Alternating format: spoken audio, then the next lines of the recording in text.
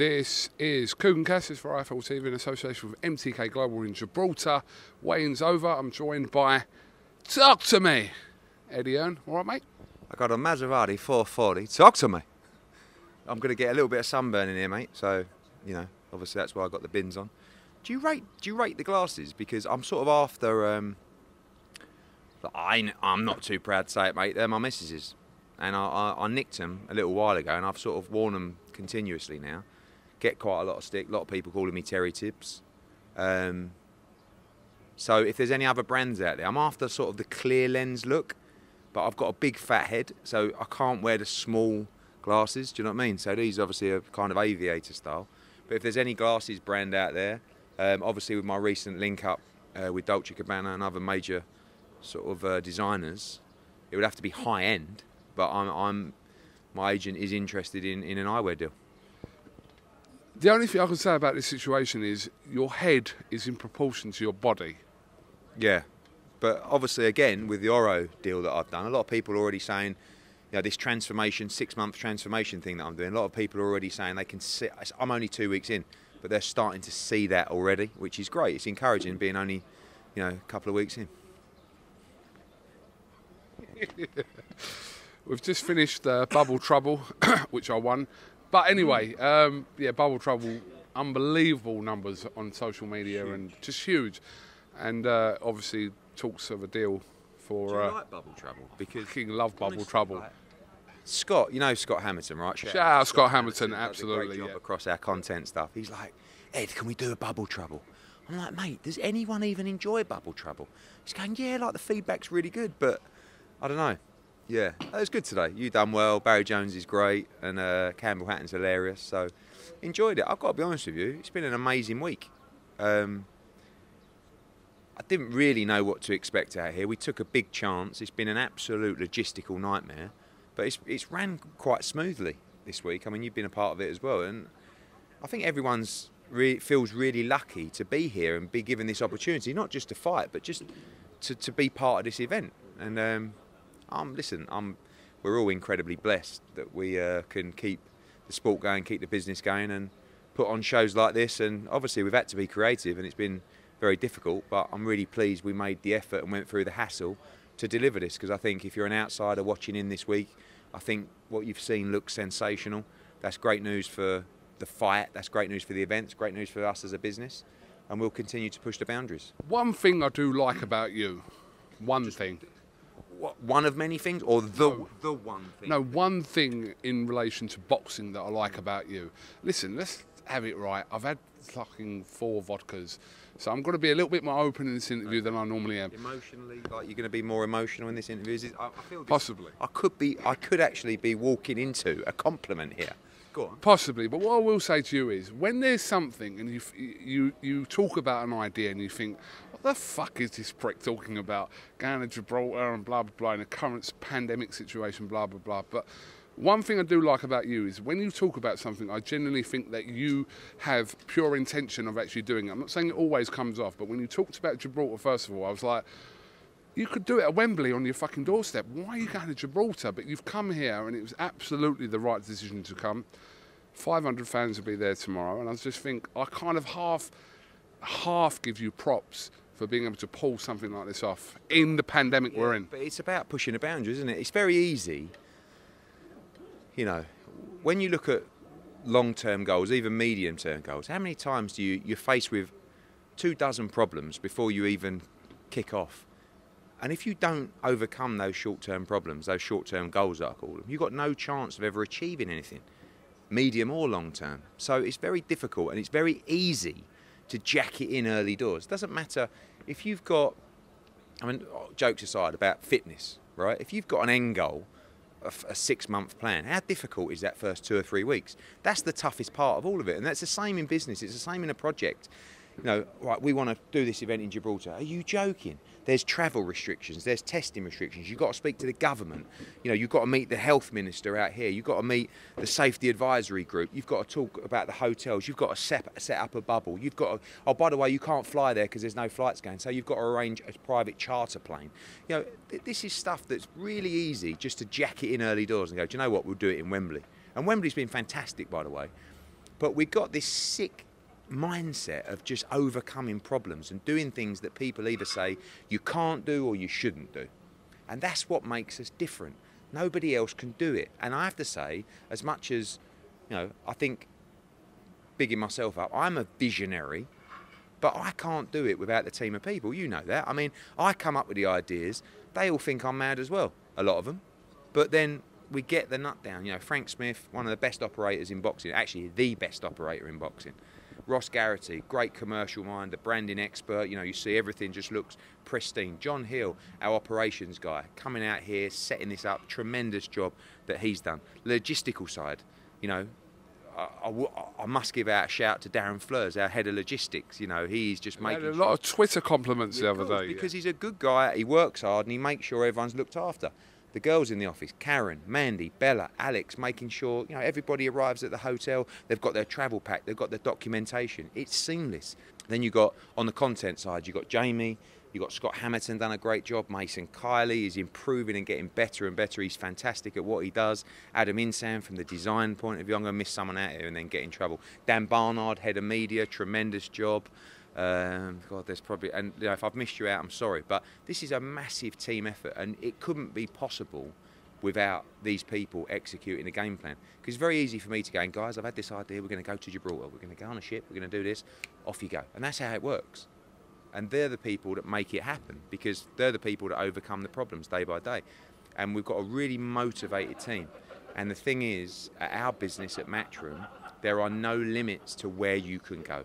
We recruit at a junior level, we have done for years, and not unfortunately, but because of the size and the global expansion, that will change this year in many different departments. But we give people the opportunity to be whatever they want to be. Frank Smith came into the business at 15 or 16. You know, he is the best operator in boxing, and he's my replacement. You know, I'm not going to do this forever. You know, my old man's 71, 72. He's going to be stepping back from the business.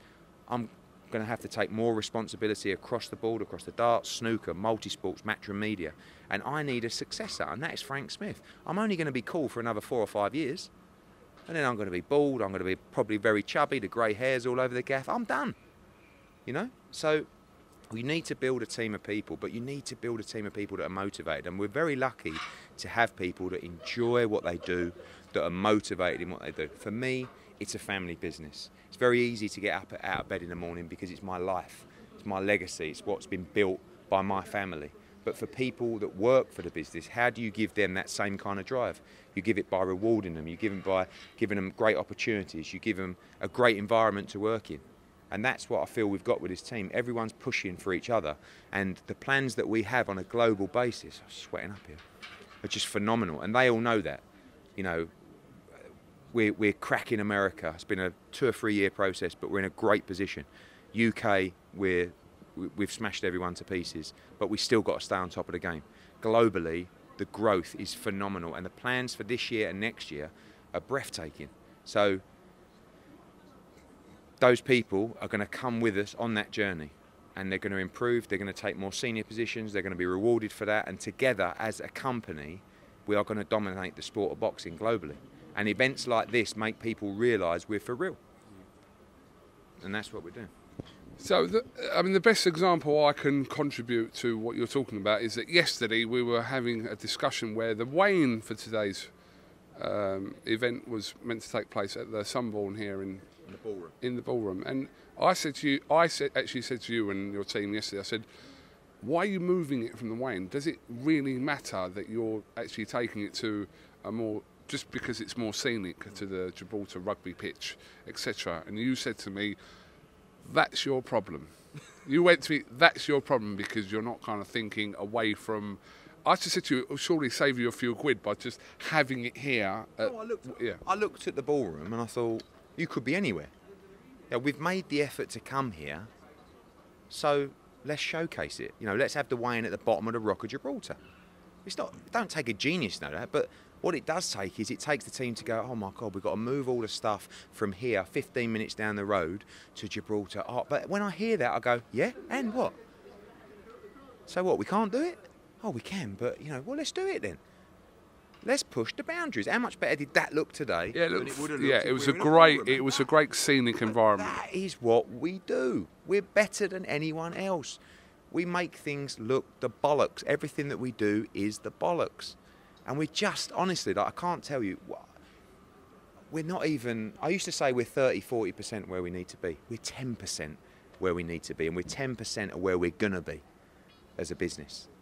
And we've got the model absolutely down to perfection. We're going into all these different territories. We're recognised now. You know, we're beginning to become recognised in America. We're building our brand globally. And this is what we do. That's the difference. The team turns around and says, you know what? Let's take it to the rugby pitch. 10 o'clock last night. Okay? Get all the transportation down there. We move down there. And we do it and we go, that was a great move. Great move. Push the boundaries at all times. Never, ever settle for the easy option, because you will never achieve greatness. Okay.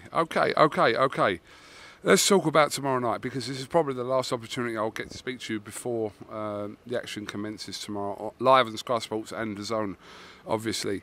Dillian Whyte, how have you found him this week? What's the body language? What's the demeanour saying about this? I can't even stress how important this fight is for the career. I'm a bit nervous for Dillian Whyte because of you get flashbacks of what happened in the Garden.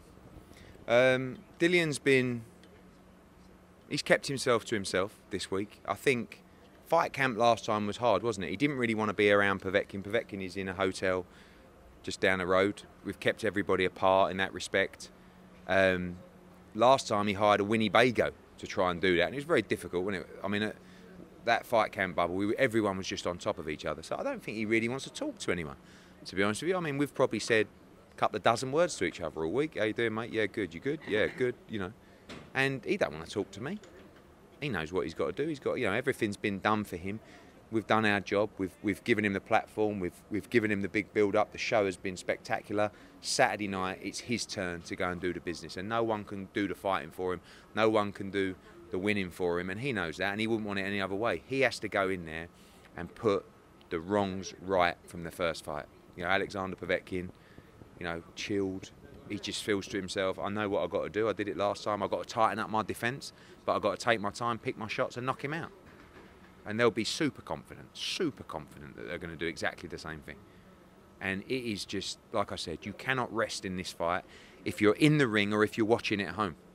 You know, wherever you are on Saturday night, whether you're in the arena or you're at home, you just need the edge of your seat. Because until either man is counted out for 10 or the final bell sounds, this fight is not over. And I'm going to be on edge. You know, can you imagine when these two get in the ring? I don't know if you've been to the venue. I went there today. It's brilliant. It holds 1,500. We got 550 in there or something like that. Probably 700 with crew. And it's intense. There's going to be a great atmosphere, but that's what he wanted. He wanted that feeling.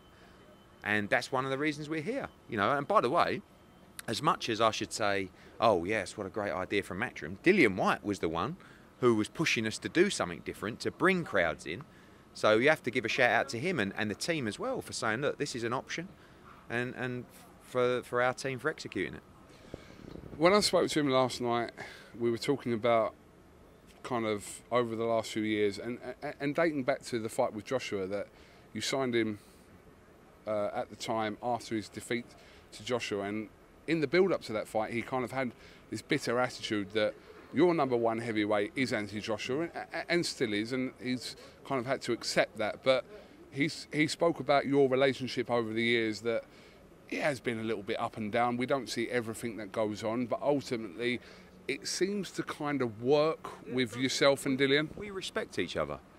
You know, I mean, the first time that I remember when I went to sign the AJ Dillian Whyte fight, you know, I was pestering him to sign the fight. And he said, what, drive over to Brixton or wherever it was, and I'll meet you in this pub here, and we'll have a meet. So I went, all right then. So I got in my car, drove over to Brixton. Took me about 2 hours to get there, pulled up to this pub in the middle of nowhere.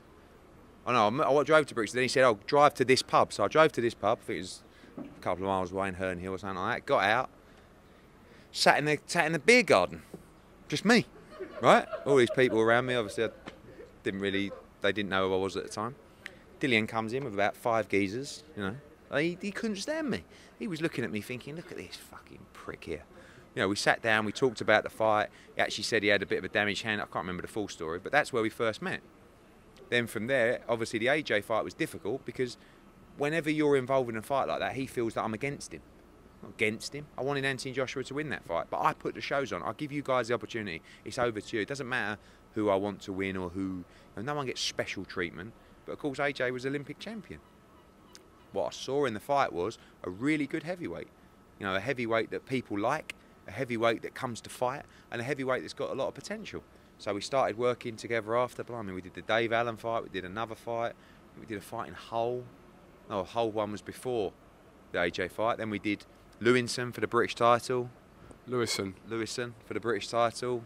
And then, loads of fights since then. And really, the Chisora fight, was the breakout fight. You know, that was the big fight where or the re-breakout fight, that was just absolutely thrilling. And he went from Chisora 1 into Joseph Parker, into Chisora 2, into Oscar Rivas, into Marius Wack, coming off the back of his nightmare spell, and then Povetkin. So, you can never criticise AJ's resume. You also can't criticise, and Hellenius as well, in between all of those, who just beat Kanaki.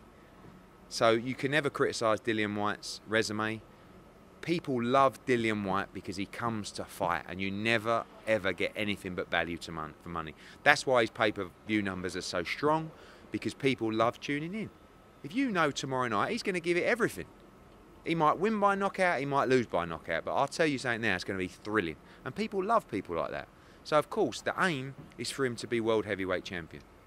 But Dillian Whyte will always be in thrilling fights. And you know, for all people talk about what's next after this, Wilder, mandatory position, mate, what's next is Saturday night.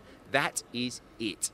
Worry about that after. Be a lovely problem to have. Get the win tomorrow night. This isn't something that I particularly want to think about, but I do want to ask you about it. But I know you, in your job as what you do, you'll be thinking about contingency plans if things don't go his way on Saturday night. But they would be, in the eyes of a lot of people, and Dillian Whyte himself, quite catastrophic if he doesn't get the win against Povetkin by any means necessary. Yeah, I have a plan if he wins or loses, to be honest. And I've already thought about that, but I'm not sharing it because it's irrelevant at this point in time. Whatever happens tomorrow night, we deal with the situation then. I believe he's going to win the fight, and when he does, he's going to be in a fantastic position to go forward and have some massive fights. I want him to box 3 times this year, and, you know, but he has to win tomorrow.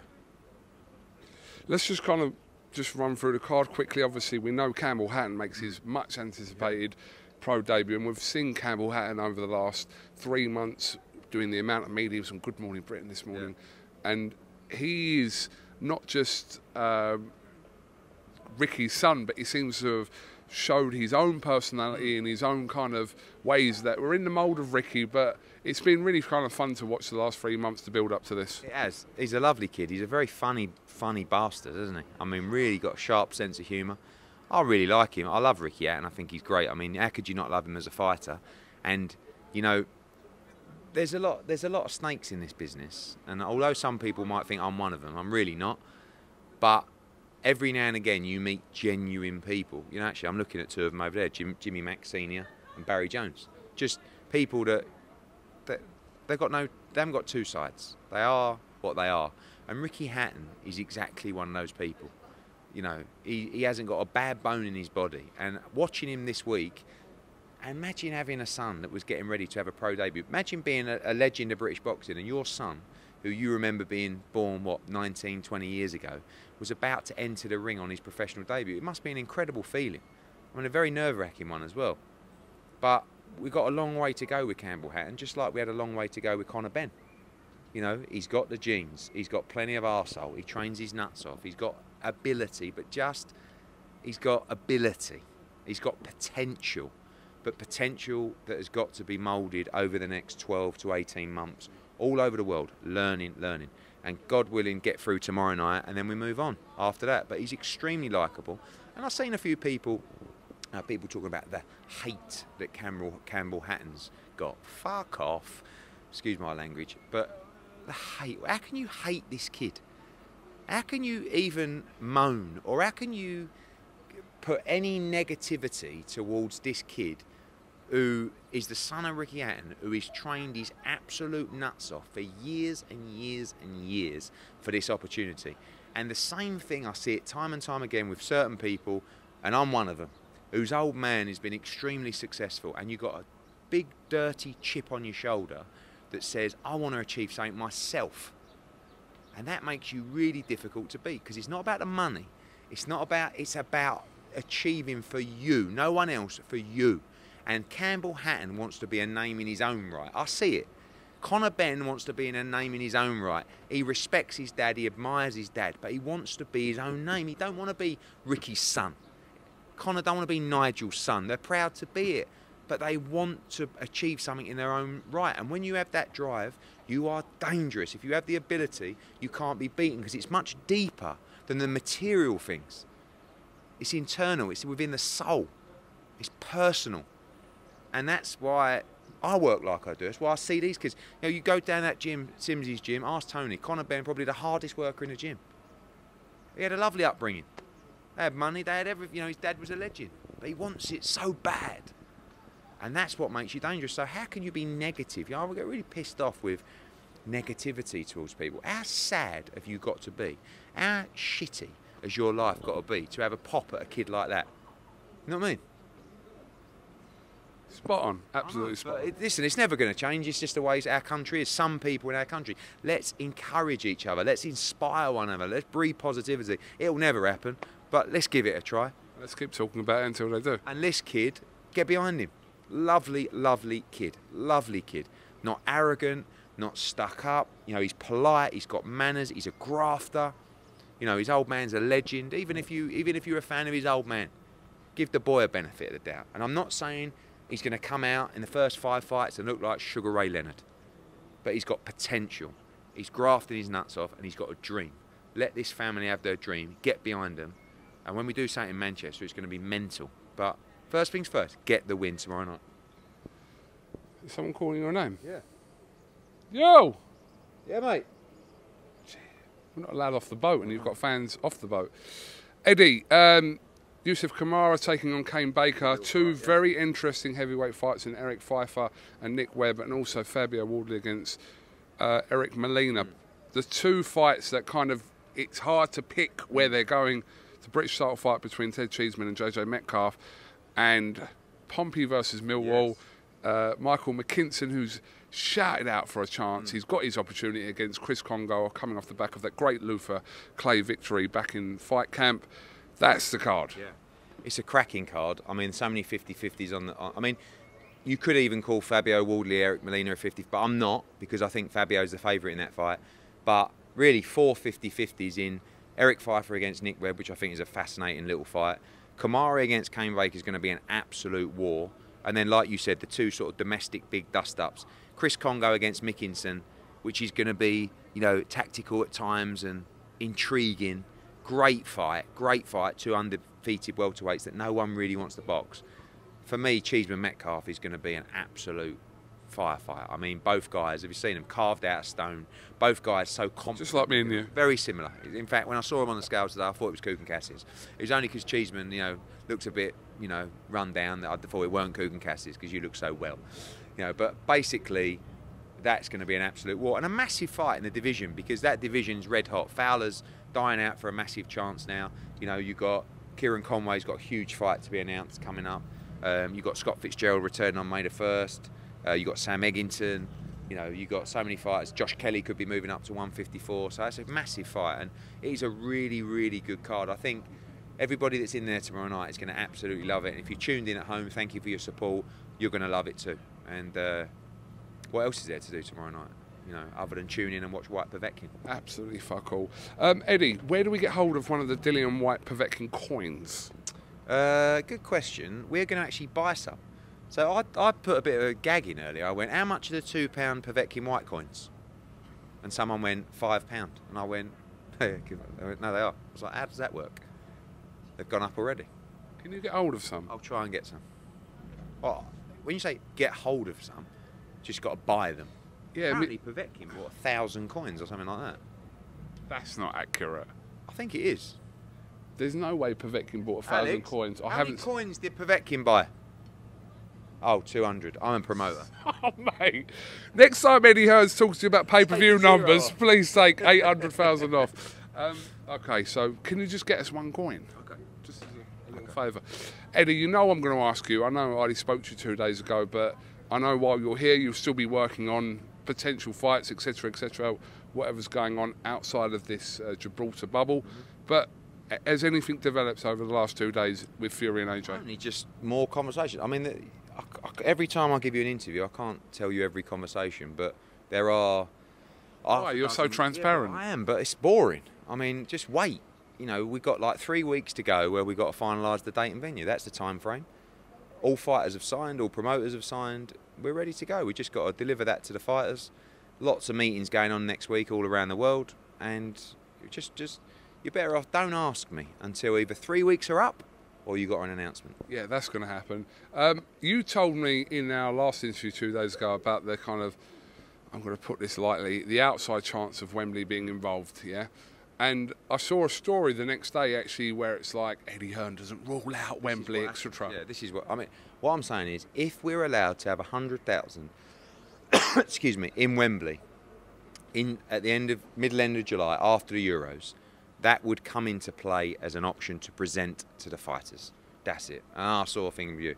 Someone sent me the Daily Mail. It's like page spread. Wembley back in the running, you know. So we'll see.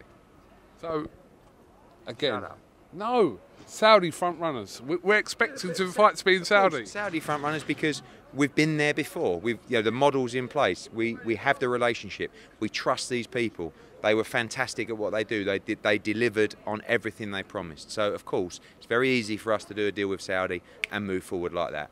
Other people, new suppliers, you know, it takes more time. So yes, definitely one of the front runners. How often did you talk to Prince Khalid, aka Big K? Spoke to him yesterday. Prince Khalid's a legend. Listen, Prince Khalid is the driving force behind boxing in Saudi. You know that. I mean, and he's a huge fan of the sport. And the whole reason that Saudi did Joshua Ruiz was to lead on to the undisputed fight. So, of course, we're definitely trying to get it done with them. Okay, Eddie, let me just talk to you about... you all right there, mate? It's very warm. Go on, keep going. It is very warm. It's turned suddenly very warm. Look at people sunbathing here, Edward. Eddie, Everlast yesterday announced a huge pledge to sign 52 fighters within the sport this year. They're obviously associated with the likes of Conor Benn, Buatsi, Ramla Ali, guys that you're associated with.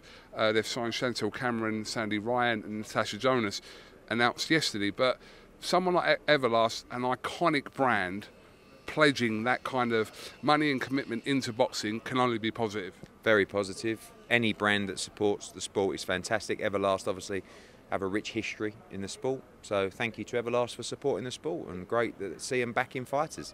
Hopefully more brands can become involved in the sport. We're making the sport accessible, we're making it attractive, we're making it sexy, we're making it hot. We've seen a huge increase in the number of brands that want to associate themselves with boxing, which is great news for the sport, and there's proof of another one there. Absolutely. Have you got any other fights you're working on currently for any other cards that you've announced already? No, obviously you know May the 1st. We've got another 3 fights to announce for May the 1st on the big Chisora Parker card. We have May the 15th, which will be announced next week as well. How strong is that card? Very strong. Headline by Buatsi? Possibly, but Buatsi will be on that card. There'll also be a World Championship fight on that card. There'll be 2 or 3 European title fights as well. Big card. Regular Saturday night? Regular Saturday night. I'm not doing a pay-per-view on May the 1st and another one on May 15th. Just for you guys. You never know with you. I've got to admit, you never know. It's borderline. It's borderline, but I think I'll give you a bit of value on that one, you know. And May the 1st is a phenomenal card. And yeah, all good, mate. Meetings next week, and then back for Conor Benn, and then over for Andrade against Williams. Spain, Italy. May 1st, May 8th, Canelo Saunders. By the way, Canelo Saunders smashed the pre-sale record for tickets. 40,000 tickets went on pre-sale, and we've just opened up now the rest of them, and it's going to be a big sellout. Undercard for that fight, can you give us any more information about that? Be announced shortly. I'll tell you one fight, which, well, I won't tell you the fight, but it's a massive opportunity for a Brit on that card. Huge step up, but a golden inkling. Chance. I know anyway. But do you? I absolutely know. I absolutely know. Shall I mouth it to you? Go on. Yeah, That's the one. Great opportunity for that What fight. time is this interview going out? Well, when do you want it to go out? Are you announcing it today? Yeah. What time? I don't know really. It's a bit early. It probably won't be till late tonight. So. Okay. Do you know what? Don't, because I need to get it out. But okay, that is a great opportunity for that fighter. Great opportunity for that fighter. Who else? Any other Brits going on that card? Yeah, there'll probably be one other Brit on that card. Frank Sanchez, the big heavyweight with Eddie Reynoso, he's going to be on there. There's another World Championship fight to announce for that card. Looking to get a couple of our kids on that card in step-ups. Mark Castro will also return on that fight card. I believe Keyshawn Davis will fight on that card as well. So, talking of Keyshawn Davis, obviously he's in action next week in Dubai on the Frampton Herring card. Eddie, just as a fight, we'll talk about Keyshawn Davis in a second, but Frampton bidding to become Ireland's first freeweight world champion. You've worked with Carl Frampton before. What an opportunity this is for Frampton. Huge, yeah. I mean, look, he's been in some great fights over the years. Tremendous nights in Belfast, great atmosphere. I was lucky to be part of some of them. Big fight for him. Tough fight against Jamel Herring. You know, he's a really big 130-pounder, but I think Carl can do it. You know, I think Carl's probably got this in his mind. This is one of his big last hurrahs, and when you've got that in your head, you know, he's going to put everything into this opportunity. So I think he's going to be tough to beat. Shout out to Ahmed Siddiqui and also D4G Promotions for putting this fight on. Yeah, it's a great card, and Keyshawn Davis is on that card as well. Yep, on that card, and hopefully we'll be on the Canelo card as well in a few weeks. Okay, Eddie, have you got anything else you want to? Looking on the floor. I've sobered up while this interview's been going on. I've got to go into meetings now, to be honest with you. Meetings? So, you said a quick one. How long's this been? Half hour? 35 minutes. Hell. Come on, mate. Okay, can I go now? Just give. Do you know what? Come here. Take that. Just tell people why they should be at home tomorrow if they're not in this venue. Everyone's at home. I know you're at home tomorrow night, and I know there's not a huge deal of entertainment around at the moment, but we've got you covered. Tomorrow night, Sky Sports box office in the UK and DAZN in 200 countries around the world bring you the big heavyweight rematch, repeat or revenge. Dillian Whyte taking on Alexander Povetkin for the WBC interim world heavyweight title. We've also got a heavyweight co-main event. Fabio Wardley, the English heavyweight champion, steps up in a huge fight against two-time world champion Eric Molina, and also the Battle of Britain at 154 pounds. Ted Cheeseman against JJ Metcalf, going to be an absolute war. And beneath that, two avoided 147 pounders. Chris Congo against Michael Mickinson. It's Portsmouth against Millwall in a fantastic domestic fight. Beneath that, Yusuf Kamari, Kane Baker, winner stays on. Massive opportunity. Those two are going to go at it for 10 rounds. And we even threw in a cheeky little warm-up for you with Eric Pfeiffer against Nick Webb, 10 rounds in the heavyweight division. And of course, the pro debut of Campbell Hatton, son of the legend Ricky Hatton, here in Gibraltar. We're breaking boundaries, but we must see a victory for our man Dillian Whyte. He has given you entertainment after entertainment, and tomorrow night he will go to war one more time in a rematch he must win. Do not miss it. Enjoy the show. Support the fighters. Love you all. Take care of yourself. We over and out.